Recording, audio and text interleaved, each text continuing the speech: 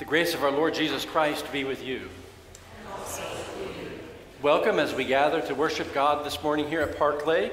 I invite you to take the red pads that are on the end of the pews and reach down, grab one, sign it, leave your name and email address, and pass it back and forth.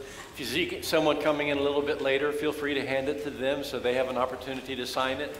You can read it and greet each other by name during the passing of the peace, but I hope you'll leave us that information so that we can reach out and let you know some of the things that are going on in the life of the church.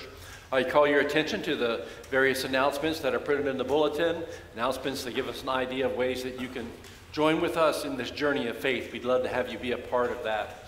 There is a regular stated meeting of the session immediately following the worship service this morning, and so I hope that you'll touch base with any elders if there are items of business that you would like to have brought before the session.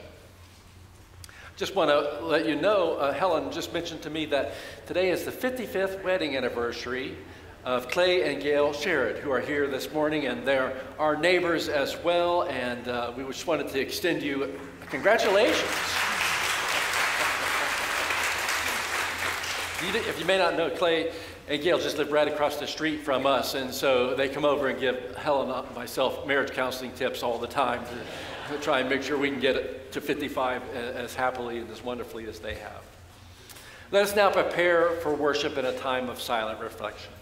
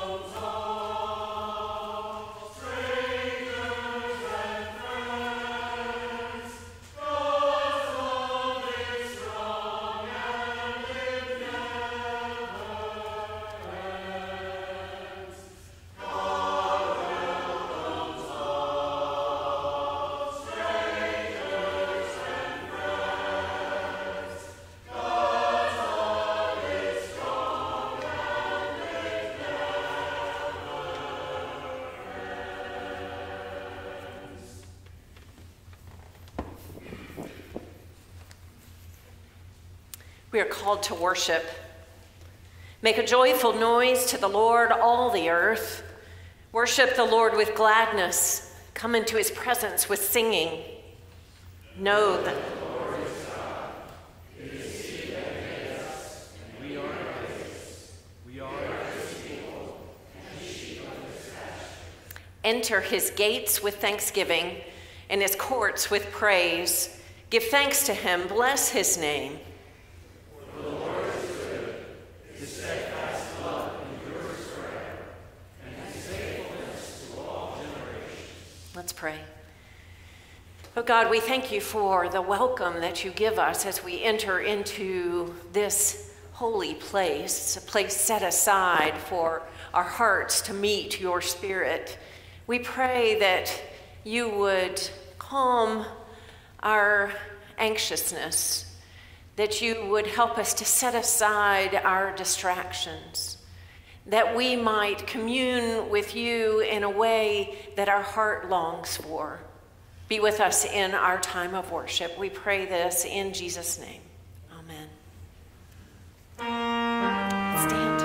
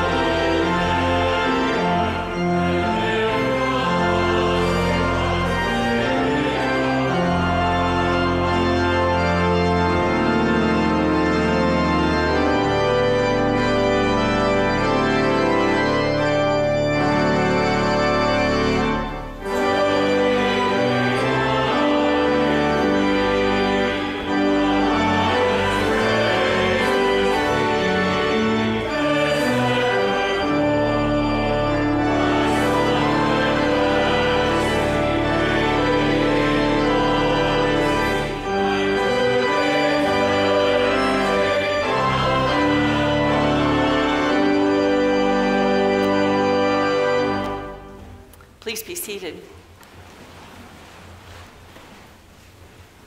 Wow, after that, it's almost like we should remain standing, but we turn to the scriptures of Exodus in the Old Testament. This is beginning in chapter 1, the Israelites in the midst of slavery, and yet still the Spirit is at work. And we'll see how. Listen for God's word. Exodus 1, beginning in verse 8. Now a new king arose over Egypt who did not know Joseph.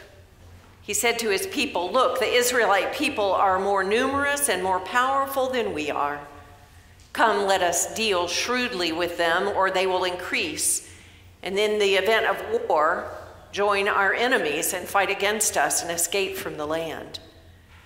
Therefore, they set taskmasters over them to oppress them with forced labor. They built supply cities, Pithom and Ramses, for Pharaoh. But the more they were oppressed, the more they multiplied and spread, so that the Egyptians came to dread the Israelites. The Egyptians became ruthless in opposing tasks on Israelites and made their lives bitter with hard service in mortar and brick and every kind of field labor. They were ruthless in all the tasks that were imposed on them. The king of Egypt said to the Hebrew midwives, one of them was named Shiphrah and the other Puah, "When you act as midwives to the Hebrew women and see them on the birth stool, if it is a boy, kill him, but if it is a girl, she shall live." But the midwives feared God. They did not do as the king of Egypt commanded them, but they let the boys live. So the king of Egypt summoned the midwives and said to them, "Why have you done this and allowed the boys to live?" The midwives said to Pharaoh, "Because the Hebrew women are not like the Egyptian women, for they are vigorous and give birth before the midwife comes to them." So God dealt well with the midwives, and the people multiplied and became very strong. Because the midwives feared God, he gave them families. Then Pharaoh commanded all his people, "Every boy that is born to the Hebrews you shall throw into the Nile, but you shall let every girl live." Now, a man from the house of Levi went and married a Levite woman. The woman conceived and bore a son. And when she saw that he was a fine baby, she hid him 3 months. When she could hide him no longer, she got a papyrus basket for him and plastered it with bitumen and pitch. She put the child in it and placed it among the reeds on the bank of the river. His sister stood at a distance to see what would happen to him. The daughter of Pharaoh came down to bathe at the river, while her attendants walked beside the river. She saw the basket among the reeds and sent her maid to bring it. When she opened it, she saw the child. He was crying, and she took pity on him. "This must be one of the Hebrew children," she said. Then his sister said to Pharaoh's daughter, "Shall I go and get you a nurse from the Hebrew women to nurse the child for you?" Pharaoh's daughter said to her, "Yes." So the girl went and called the child's mother. Pharaoh's daughter said to her, "Take this child and nurse it for me, and I will give you your wages." So the woman took the child and nursed it. And when the child grew up, she brought him to Pharaoh's daughter, and she took him as her son. She named him Moses, because, she said, "I drew him out of the water." The word of the Lord. Thanks be to God. Sometimes God draws us out of circumstances that we have found ourselves in, doors that seemed closed, and open them in ways we did not expect.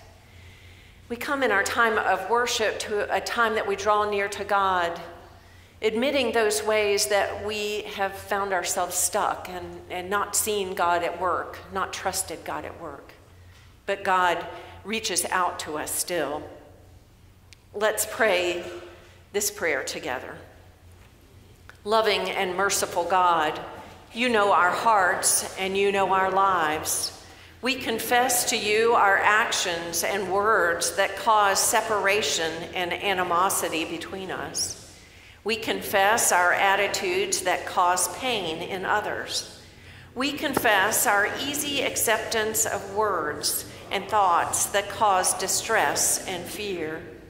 We confess our ways of living which break down the lives of others and the life of creation itself. We confess our part in all these things. And in humility and hope, we ask for your help to do better, to reconcile, to heal, to soothe, to build up, so that we may love you and our neighbor and follow Christ, in whose name we pray.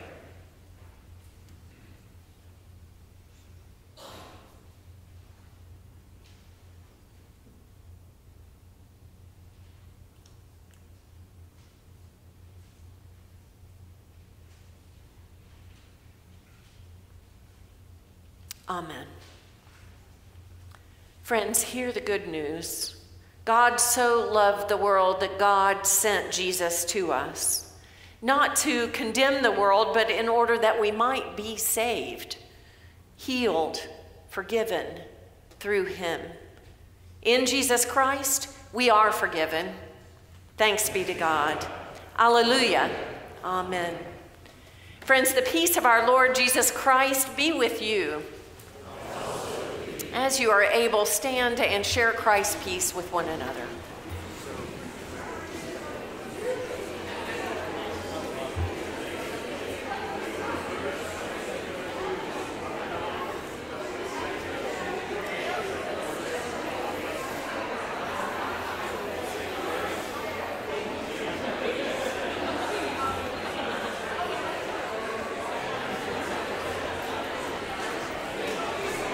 Peace.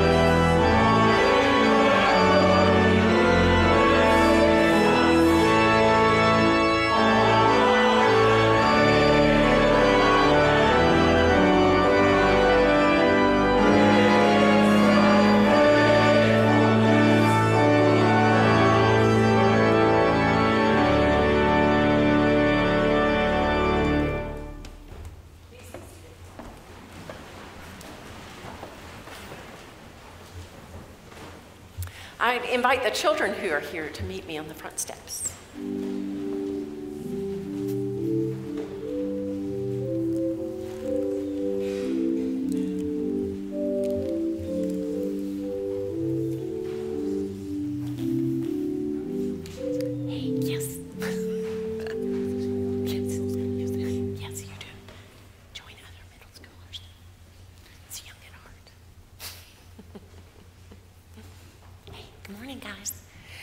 So the story that I read about from Exodus about the Hebrews who were in slavery in Egypt, that one of the problems was, did anybody hear me read what the problem was? What was the problem, Rebecca?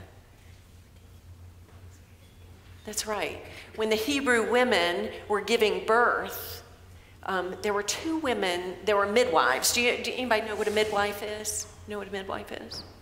Know what a midwife is? It's somebody, not a doctor, but someone who helps women to give birth. So they're like a nurse or a doctor, but they're specifically trained to help women give birth. So this was a long time ago, and these women were specifically trained. The Pharaoh said, when you're helping women give birth, the Hebrew women, if it's a boy, what were they supposed to do? That's right. They're supposed to kill him.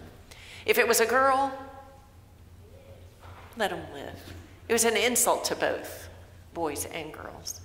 But so the Hebrew women, Shiphrah and Puah, they were Hebrews themselves. But the most important thing here is it said that they feared God. They feared God. They were God-fearers. I mean, they were followers of God, and they believed that, first of all, they served God, not Pharaoh. So when they were helping the Hebrew women to give birth, what did they do instead? What? Right, they let the boys live. They did not follow through and kill the boys. They let the boys live. And as a result, the end of the story is who is born? There was a boy that was born. It was Moses. Moses, who would end up delivering the people, Israelites, out of slavery. So imagine if they had followed through. Puah and Shiphrah, do you think that they could have gotten in trouble for doing what they did? But they feared God more than they feared Pharaoh. And they prevailed in what they were doing. They were really strong in their faith. They were solid. They were like rocks. Rock solid in their faith. So that reminds me of a scripture Dr. Deanna is going to read in just a minute, where Jesus is with his disciples, and there's one specific disciple that he calls Rock. He says, "You are the rock." So who is that? Does anybody remember who gets that name, Rock? Anybody? It's actually, his name means rock. Peter. Jesus says to Peter, "You are the rock." What do you think Jesus means if he called somebody, "You're the rock"? What does that mean, Jonathan? What's that? You're one of the best. You're what? What do rocks? What's the nature of a rock?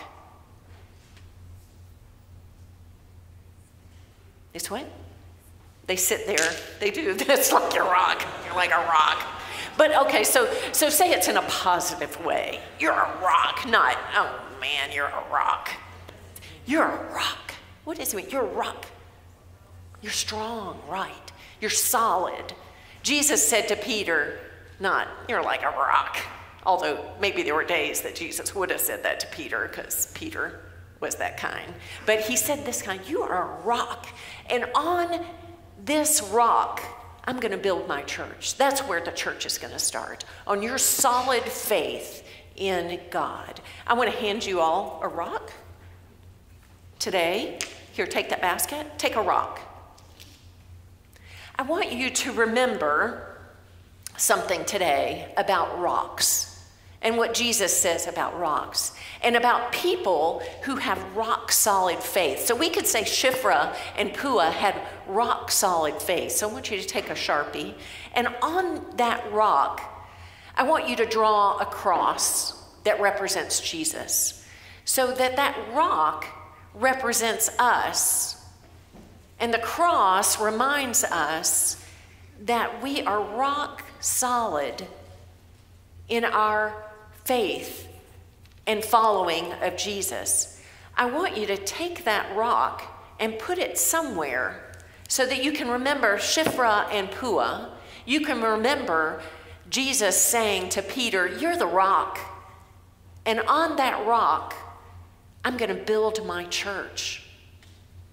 And that rock becomes your own way that you are growing strong in your faith in Jesus as well. You're the rock, Jesus says to us. Let's have a prayer together. Dear God, thank you for men and women of faith who, over all odds, stood firm like rocks and did your work and lived your will. Help us to do so as well. Amen. Thanks for coming up today.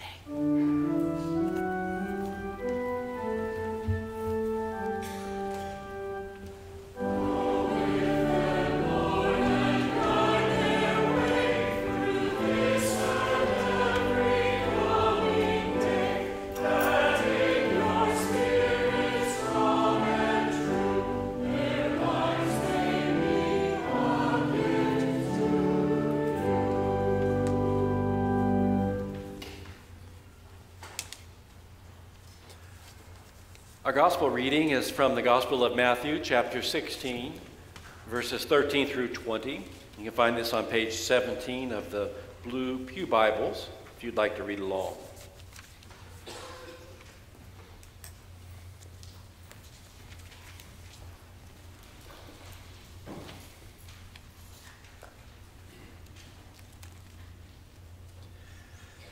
Now, when Jesus came into the district of Caesarea Philippi, he asked his disciples, "Who do people say that the Son of Man is?" And they said, "Some say John the Baptist, but others Elijah, and still others Jeremiah, or one of the prophets." He said to them, "But who do you say that I am?" Simon Peter answered, "You are the Messiah, the Son of the living God." And Jesus answered him, "Blessed are you, Simon, son of Jonah, for flesh and blood has not revealed this to you, but my Father in heaven. And I tell you, you are Peter, and on this rock I will build my church, and the gates of Hades will not prevail against it. I will give you the keys of the kingdom of heaven. And whatever you bind on earth will be bound in heaven, and whatever you loose on earth will be loosed in heaven." Then he sternly ordered the disciples not to tell anyone that he was the Messiah. The word of the Lord. Thanks be to God. Let us pray. Lord, may the words of my mouth and the meditations of our hearts be acceptable in thy sight, O God, who art our rock and our Redeemer. Amen.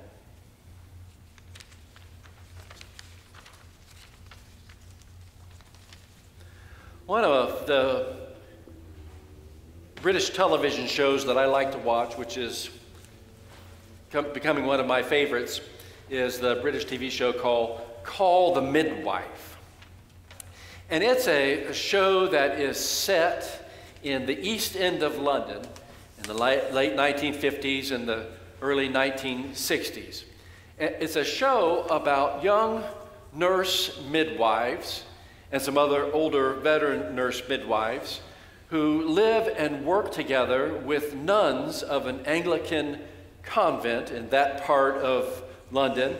And the convent is also part of a hospital. And the hospital is a place for women to give birth. So you have these young nurse midwives and some older nurse midwives and also a variety of Anglican nuns, all living and working together in the context of this hospital, ministering to the impoverished people of this particular community.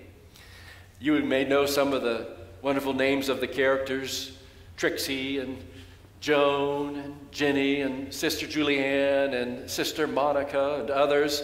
They're all just delightful, wonderful characters. And of course, the kind of main plot of each show is how one of the midwives, sooner or later, helps a woman deliver and give birth to a child.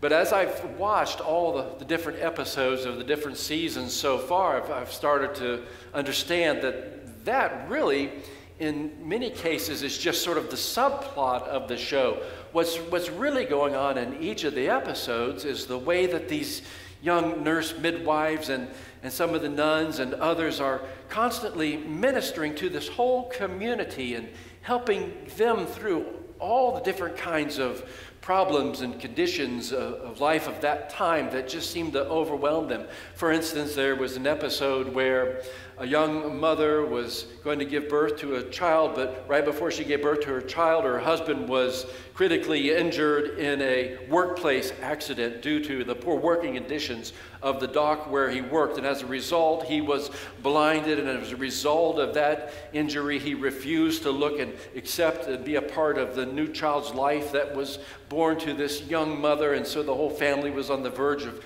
falling apart, and as a family they were in great need of the community. And so not only did the young midwife help the child to be born, but she had to give of herself and of her time and of all of her energy to help this young family be healed from the husband's injury and healed from the wounds of what happened in the workplace. And it was about her helping the whole community to bring to birth something new in their midst. So many of the episodes deal with those kinds of dynamics. How is life found in the midst of conditions which often threaten to overwhelm life and the people that are struggling just to hold on to it?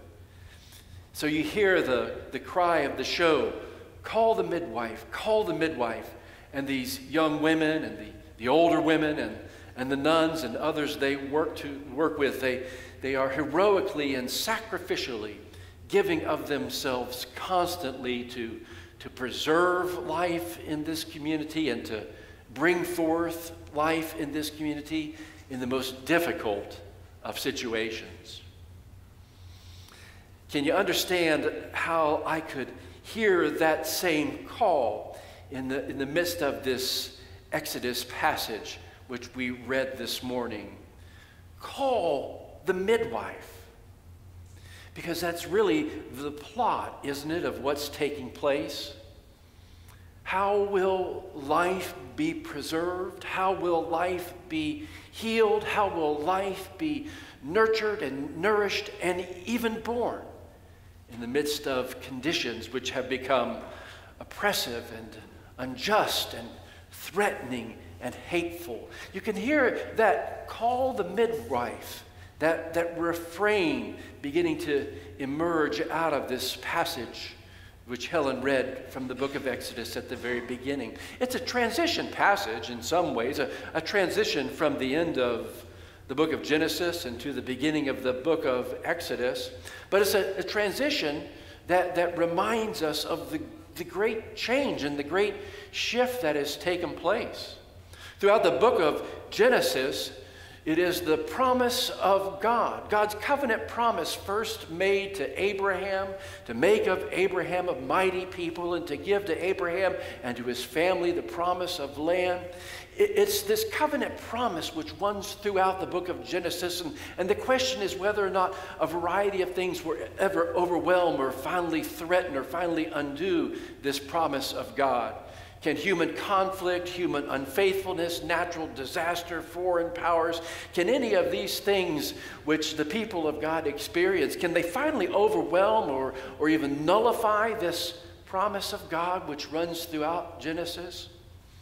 As the book of Genesis comes to a close, we almost find it being celebrated, that God's covenant promise is steadfast and sure, even as the people themselves have had to go to a different land entirely, even as Joseph has to bring his father and all of his brothers down to Egypt, where he is located there and where he has risen to power. Even there, though, at the book of Genesis, the promise of this people flourishing and surviving seems secure. You remember how some of that happened? How Joseph's murderous and jealous brothers sold him into slavery and sent him down to Egypt, and how Joseph there in Egypt had been imprisoned, and how it was by the gift and his ability to dream and interpret dreams that he had risen through the ranks of power in Pharaoh's household. And do you remember how it was that the skill of Joseph, Joseph's ability to be a good manager, had preserved the life not only for the Egyptians, but for all the people in the midst of that region, because a famine threatened to survive everyone. But through Joseph's wise planning, there was enough for the people of Egypt to survive and flourish. There was enough even for peoples of other regions to come to Egypt and receive food there, be given what they needed to live. And that was the case even for Joseph and his brothers and his fathers. So as we leave the book of Genesis and begin the book of Exodus, in many ways we're still celebrating this steadfast promise of God that this would be a people which flourishes and survives and embraces God's goodness for them. The verses that we didn't read at the beginning of the book of Exodus, they tell us how the people had grown, how the people had multiplied, how the people had increased in Egypt. And so the blessing of God's goodness and God's abundance carries across from Genesis into the book of Exodus, until we come to that ominous verse which we started with this morning, in chapter 1, verse 8. A new king arose in Egypt who did not know Joseph. Well, of course, there was a new Pharaoh who did not know Joseph. Years had passed, generations have passed. In no way could this current Pharaoh have literally known Joseph. But what the story suggests is something much more significant, something much deeper. Here was a Pharaoh, here was a ruler who had completely forgotten the place and role of Joseph in the life of his own people. Here was a Pharaoh, here was a ruler who had no memory of the significance of Joseph and the Hebrew people and how they had in fact enabled the Egyptians to flourish and survive in the midst of famine. Here was a new ruler, here was a Pharaoh who couldn't remember, who had no memory of the other Pharaoh who had invited Joseph and his brothers and his fathers to come settle in Egypt, and were given the land of Goshen, a wonderful place to live and survive. Here now was a new ruler, a new Pharaoh who had forgotten, who had no memory, who did not know Joseph. It signifies a huge shift, a huge change, something dramatic.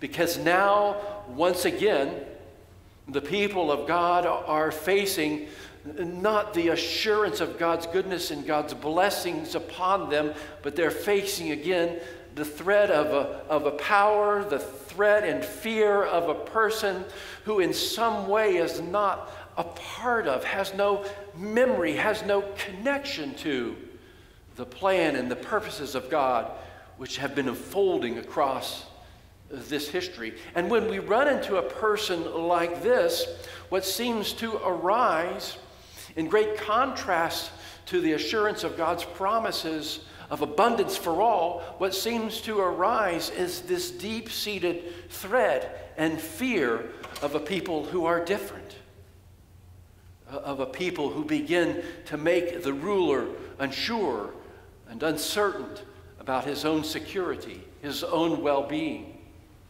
And so this new Pharaoh, this new ruler, looks at the Hebrew people and says, they're becoming too numerous.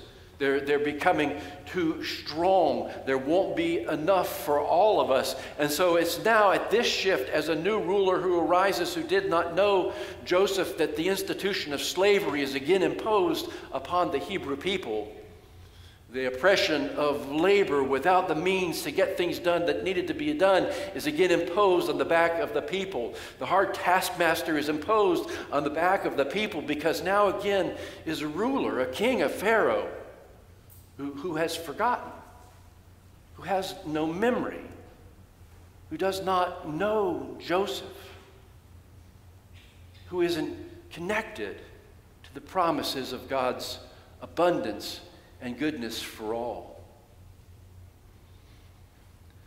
What's it like to be caught in a situation like that, where we have no memory, where we have forgotten, where we're no longer connected to our awareness, to our confidence in God's goodness and God's abundance? What becomes of us? What becomes of life around us? What becomes of the people we stand side by side with? Does fear, does hatred, does suspicion begin to make its way forward and become the order of the day, the reality of the day, the way people interact? Into that situation here in this story of Exodus goes out the cry, call the midwife. Call the midwife. It's Pharaoh, though, who calls the midwives, isn't it? It's Pharaoh who calls the midwives with his own plans, and he tells them, put to death any Hebrew boys that are born, but let the girls live.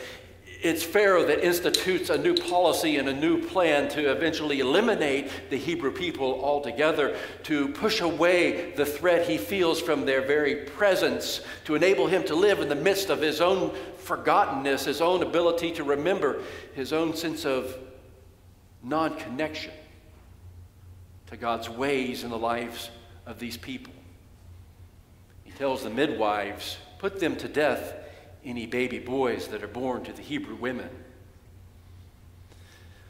Helen read the text, and as she said to the children, the Hebrew midwives fear God. And as a result of their fear of God, perhaps even their fear of God, which is greater than their fear of Pharaoh, they do not do what Pharaoh says, but they let the Hebrew boys live. And I've been wondering whether that simply is a case of the Hebrew midwives fearing God, being afraid more of God than they are afraid of the power of Pharaoh. I begin to think that's not really what is going on here. That's the limitation of our ability to translate this word fear into something different for us, a different way to live. Well, what if what's going on here is that the Hebrew midwives can remember their ability to imagine an alternative way of living in the freedom of God, in the freedom of God's promise of goodness and abundance, which enables them to not do what Pharaoh has ordered and calls them to let the Hebrew boys live. They turn and even play on Pharaoh's fears, and they say to Pharaoh, these women are too strong. They give birth before we can get there. It makes sense to Pharaoh. Oh yeah, that's what I thought about those people in the first place. And so he issues just an edict that all of the Hebrew boys die. Which brings us then into the presence of two more women, two young women, two girls perhaps. The mother of a young Hebrew woman gives birth, and she takes the child that she gives birth to and wraps him up and puts him in a little basket on the river and tells her daughter, the child's brother, to follow down into the reeds and watch. And there in the reeds, she's watching her little brother float along. Another young woman, an Egyptian woman, a daughter of Pharaoh, comes down to the reeds, and there something happens between these two young girls as they stand there at the river. The daughter of Pharaoh, looks up and says, "It's a boy. It's a Hebrew boy." And it calls forth his sister from the reeds, and she says, "Do you want me to take the child to a Hebrew mother and have the mother care for him in the time being?" And they unhatch this new way of nourishing and nurturing and caring for life, a way that becomes an alternative to the threat of Pharaoh and to the death he wants to have instituted upon these people. Call the midwife. Call the young girls who can imagine, even in the face of a mighty Pharaoh, an alternative way of living and nourishing and nurturing and caring for life that opposes the death of Pharaoh, the death of a king who cannot remember. Carl Becker is a famous American historian, professor of American history, who taught at Cornell in the 20th century for many, many years. And he wrote that history is what the present chooses to remember from the past. Here in these stories, the people of God have chosen to remember the names of two young Hebrew midwives, Shiphrah and Puah. It remembers their names, and it remembers their ability to imagine a God who is greater than a Pharaoh. It remembers their ability to stand up and care for life and nurture life and bring forth life, even in the face of one who commands death. It remembers two young girls. It remembers a little sister who follows her brother in a basket as it floats down the river. And when she sees another young girl, daughter of Pharaoh, look and see and declare that there's a boy in the water, she steps forward to say, "We can do something about this. We can help this child. Let me take it to a Hebrew mother who can nurse and care for it." And it becomes the way of a little boy to grow up and be one who nurtures and brings forth the people of God as they're freed from Egypt. What is it that we lose when we can no longer remember and be connected to our assurance of God's goodness and God's ways in the world?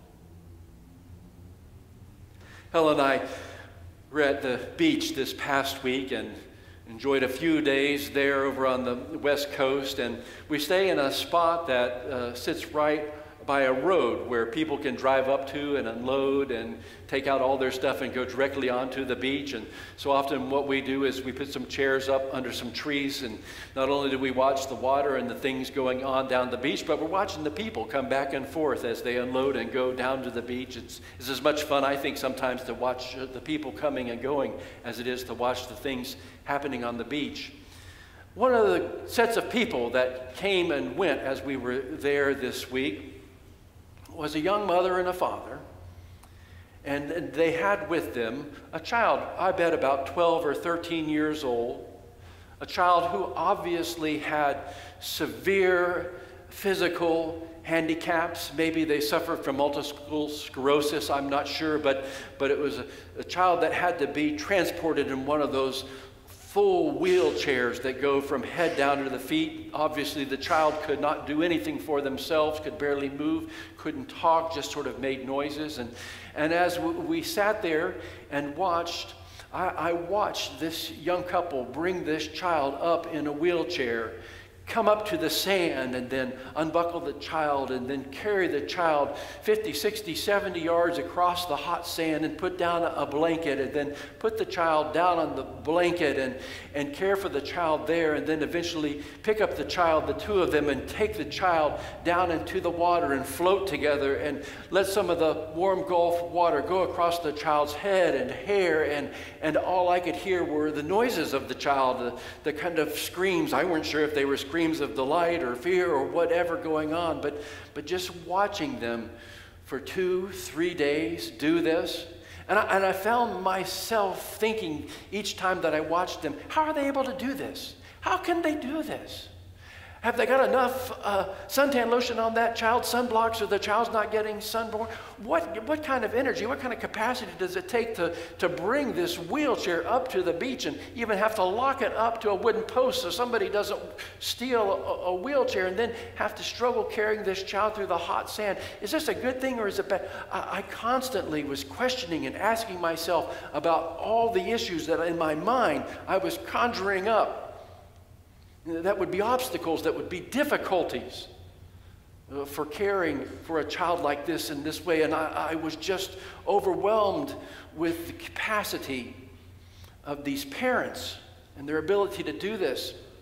But I just felt at unease and in a sort of distress, and I couldn't understand why I was so bothered by it. And until finally it came to me and I realized that I wasn't able to imagine the joy and love that these parents must have been experiencing as they cared for this child in this way, as they gave of themselves and worked so hard to make something which just seemed like a normal everyday occurrence to me on vacation happen for someone they loved.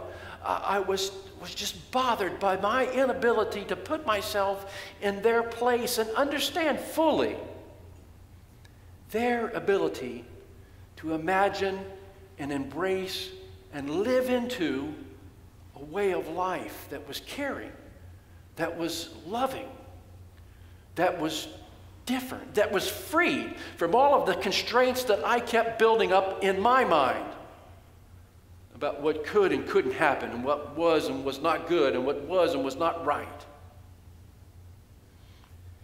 And I began to wonder what prison I was putting around myself as I could no longer remember, could no longer fully trust, could no longer completely believe in the promises of God to provide abundantly and with good and with love and with care for everyone, no matter what circumstance, no matter what condition. What happens when we forget? When we no longer remember? When a king arises who did not know Joseph? When believers begin to live daily restrained and confined by their own awareness and sense of the world's limitations and impositions and fears and hatred around them, and can no longer imagine the alternative of freedom and of goodness and abundance for all. Jesus had his disciples and he gathered them and he said, "Who do people say that I am?" "Oh, some say John the Baptist, some say Elijah, some say you might be this person, some." And Jesus said, "No, it's not what other people are saying. Who do you say that I am?" And Peter blurted out, "You are the Messiah, the Son of the living God." And Jesus said, "You are Peter, and upon this rock I would build this church, and the gates of Hades will not prevail against it." Really? Peter, of all people, these disciples, these fishermen, they're the ones the church is going to be built upon? They're the ones who will carry out the ministry and embody Christ? Really? You? You're the ones? Don't forget it. You are. What are you going to do? Amen. Let us stand and affirm what we believe by reciting together the Apostles' Creed.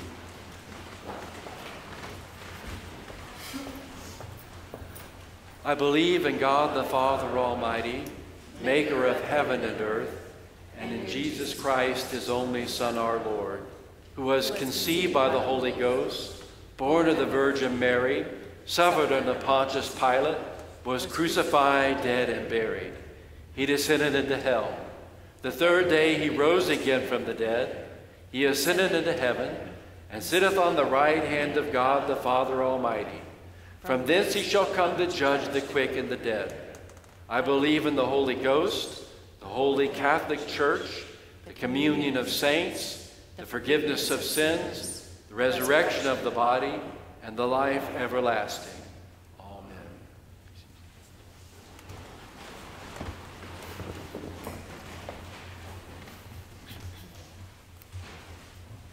Let's pray. Oh Lord, we do face many closed doors these days, threatening times where we see oppression and unjust and hateful ways people inflicting on one another. We see the rise and fall of weather that threatens life. We're mindful today of our friends in Texas and of the flooding after terrible storms, those whose lives and livelihoods are threatened. We see the threatening and oppressive ways in the Middle East of those that we are friendly with and those whose way of life are threatened by us and whom we are threatened by. And people in Africa and Korea. There is much to pray for these days, O God. Much to pray for where doors seem shut and closing tighter. But, O Lord, open our eyes and hearts to the work of your Spirit. Remind us that we are not alone in the living out of our days, that we are coaxed by your Spirit, counseled by your Son.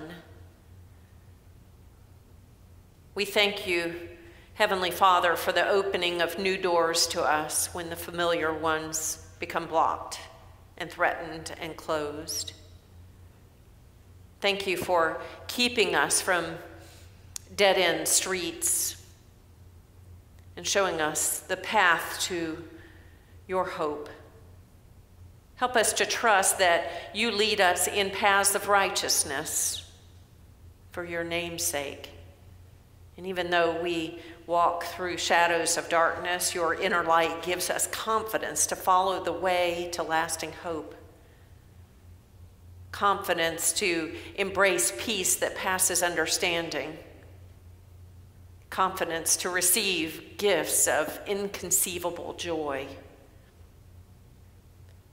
May we be bold enough to allow your Spirit to work in our hearts, to whisper to our will, to light fire to our desire,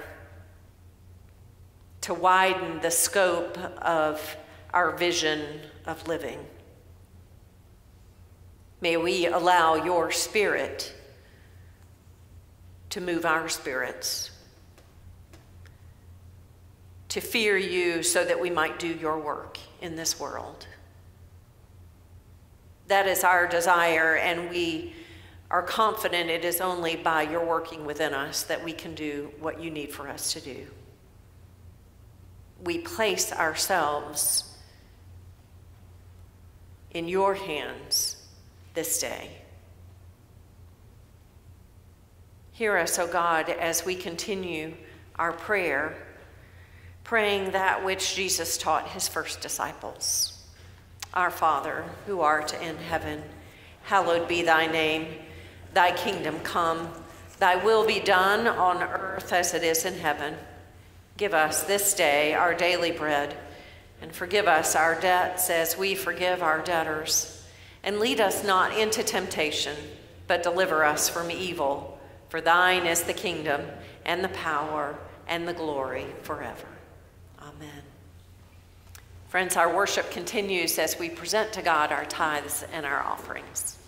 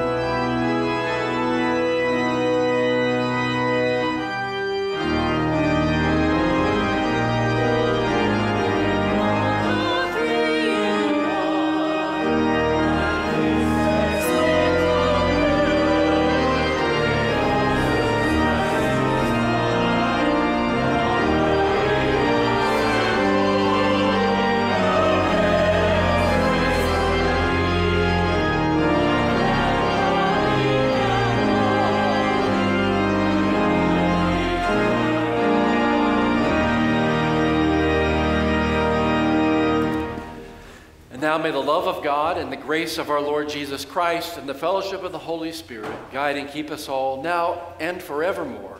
Amen.